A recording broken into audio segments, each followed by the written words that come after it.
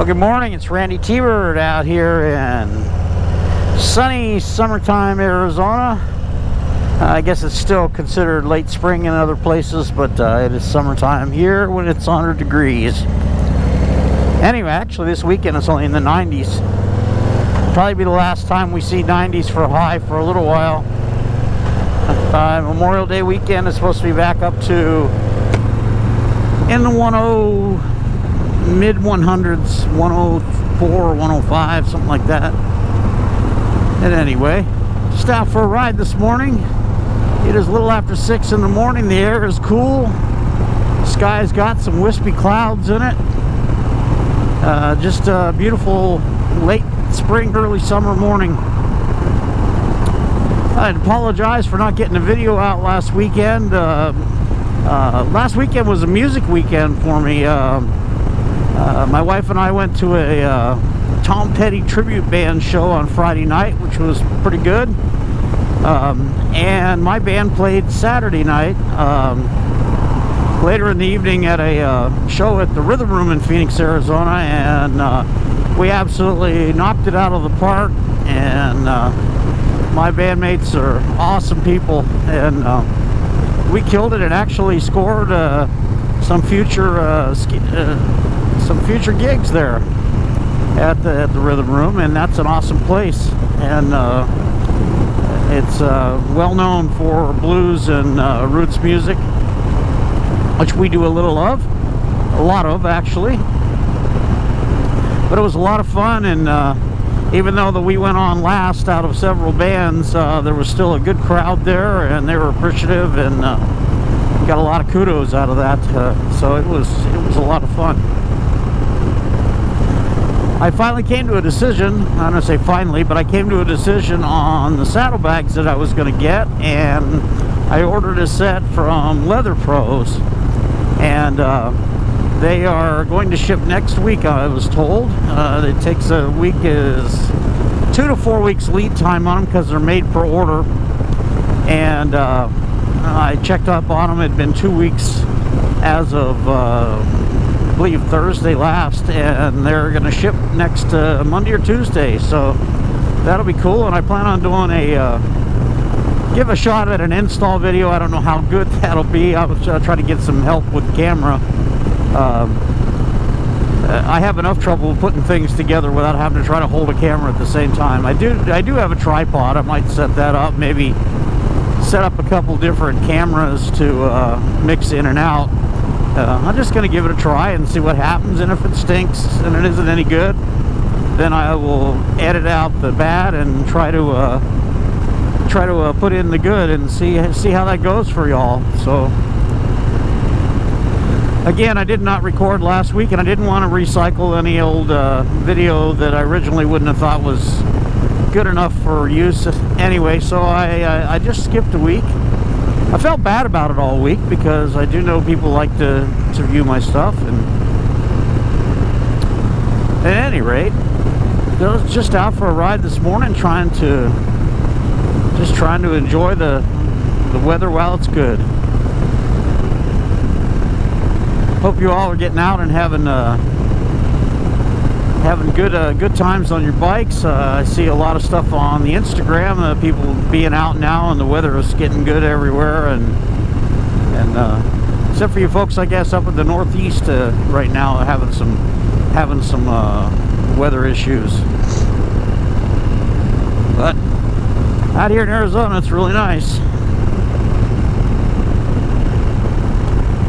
Been watching a lot of videos on the new Sportster Nightster, and to me it seems like an interesting bike. As always, the Harley faithful and the Harley haters are very polarized as to that. I've seen one, they're nice. Watching some of the videos, I watched Matt Laidlaw's video, and he always does the best analysis, even from his let's call it point of view, because he is a Harley dealer. And but he's honest about his evaluations. So if you're looking at those and you're looking for a good review, I would check out Matt Laidlaw's. It just came out in the last couple days. As always, his videos are very in-depth. This one I think is 29 minutes. and but he definitely puts it through its paces. Anyway, I'm going to append this video for now, and I'll be back with more here a little bit later as I get out of the city. This is Randytbird. We'll see you in a little while. Hey, it's Randytbird. I'm back. Just out for continuing my ride here on Sunday. It is May 21st. May 21st, 2022. Can you believe it? Almost halfway done in the year already. Just out riding in the Sonoran foothills again today, and love the looks of the clouds, the way they silhouette against the sky. Beautiful. Mountains look awesome as always. Just a beautiful day. Got no particular destination, no hurry, just out riding. And stopped for gas, my usual place, and got to chat with a BMW adventure bike rider, and also found out through conversation he's a musician as well. We got to talk about some music and some artists, and it was a nice conversation. It's always great to be able to talk to somebody at rides, and it's a bonus when they like music and they play music as well. It's always it makes for an interesting conversation.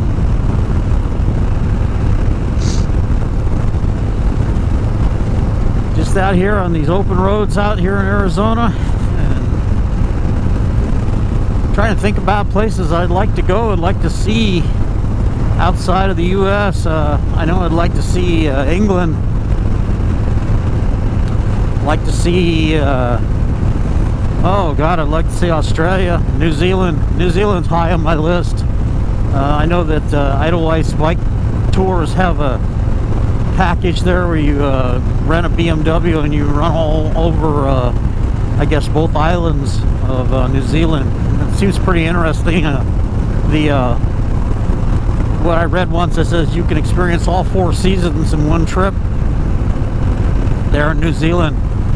I guess it goes from tropical to temperate to alpine, just about anything you'd have except for desert. They don't have any desert down there, and I guess they've even got penguins, so that's kind of interesting. I could be wrong. If anybody from New Zealand watches this, you feel free to correct me. But I always intrigued me, New Zealand.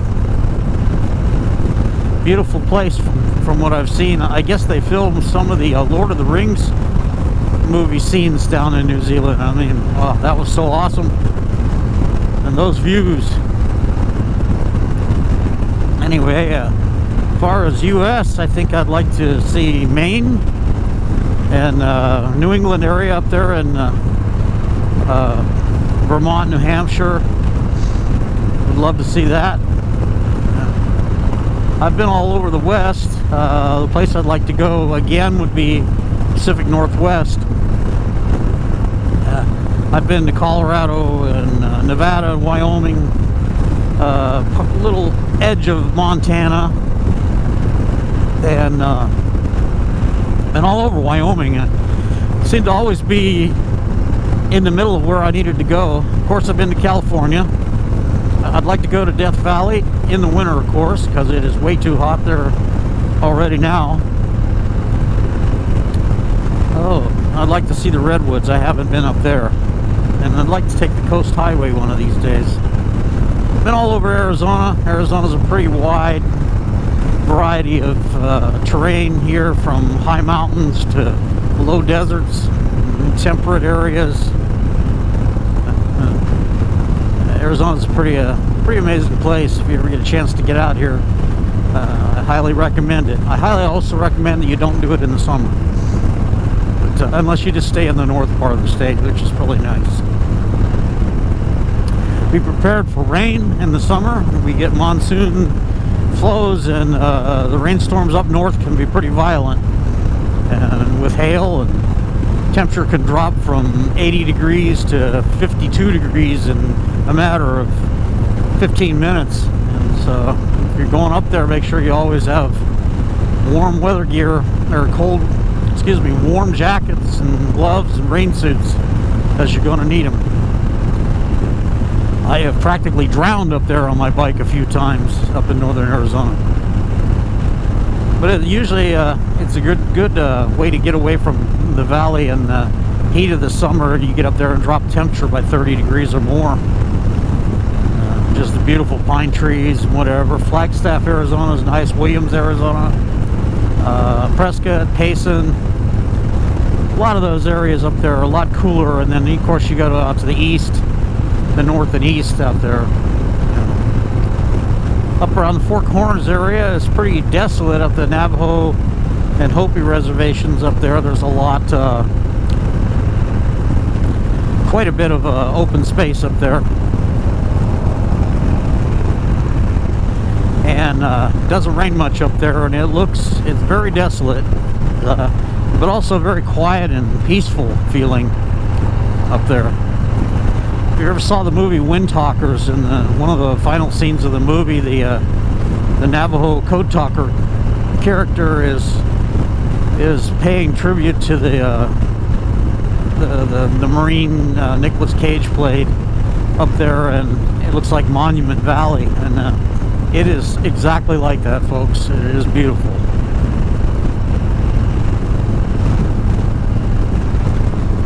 I'm not sure exactly where I want to go today. Maybe I'll take a swing deck down by the river. That's where we're going.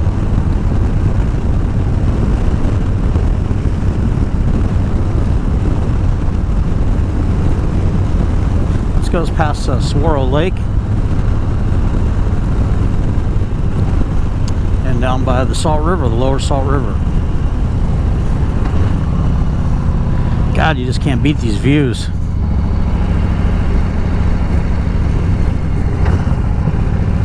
Still pretty early in the morning.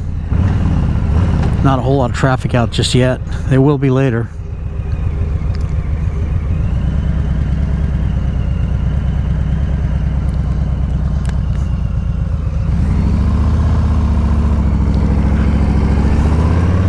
This is a nice ride down through here. The terrain is very cool looking here. Really rough looking mountains down here that run along the river basin, the river canyon, I should say.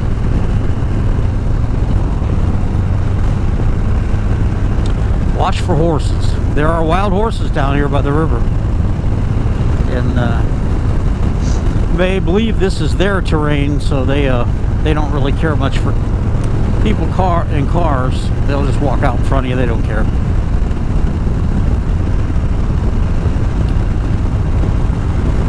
Wow, a lot of cars parked there at a trailhead. Must be some hikers or bicyclists or whatever. Hard to tell. Wow, not used to seeing that.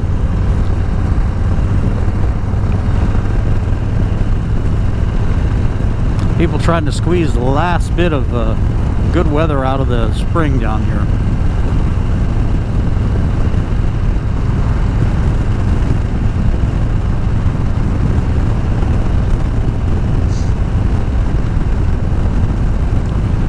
Some bikes out on the highway today.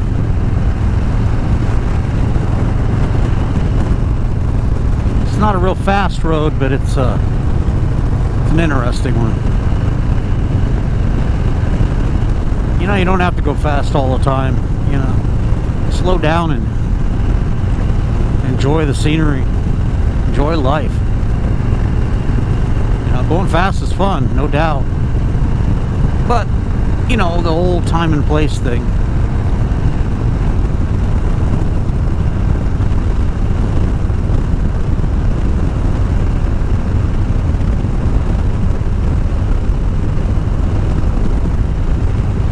One of the cool things about this ride is that when you make all your way all the way down past the river canyon, it just within a mile you're back to the 202 freeway, and just it's about a 15 or 18 mile blast back down to where I live.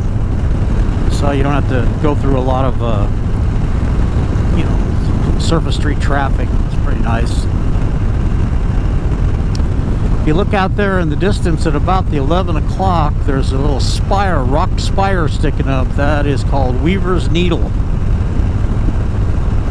That's up in the range of the mountains that is the Superstitions, and then farther north.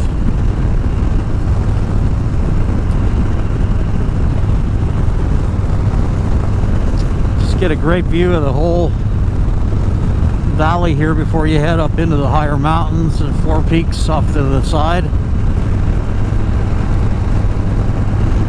I remember when I was a kid, my folks took us out here, it was pretty interesting.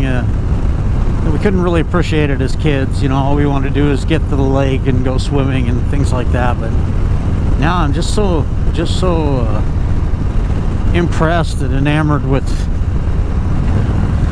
just the terrain and topography. I mean, we only get to spend so much time on the planet, and it's nice to be able to slow down and enjoy what we have here while we still have it. There's an off-road riding area out here somewhere. I've never been there, but I've heard it's pretty cool. You can get all the way down by the lake from what somebody told me. I can't independently verify that, but I don't imagine they'd have any reason to lie about it. I'm going to swing down by the lake today and see what that looks like.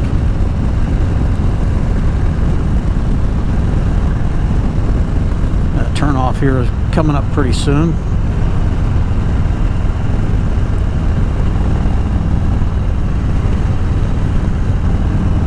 We are.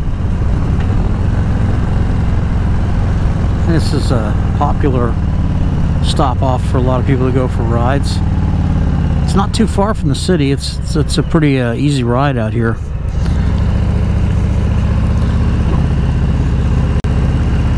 The desert lakes are fed by the Salt River, which is fed by snowmelt in the mountains.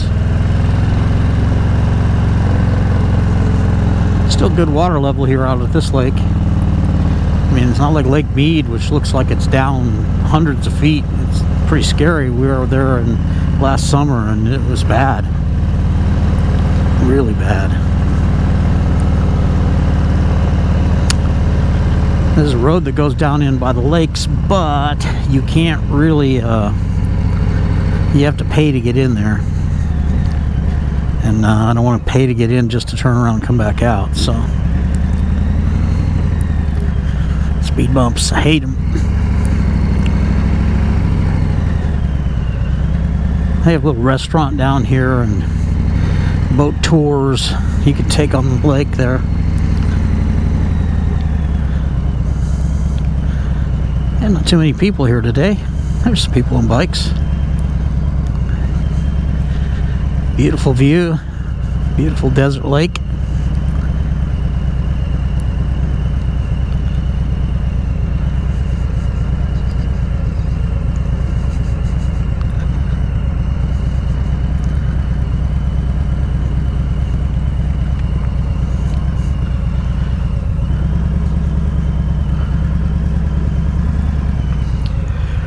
Like back in.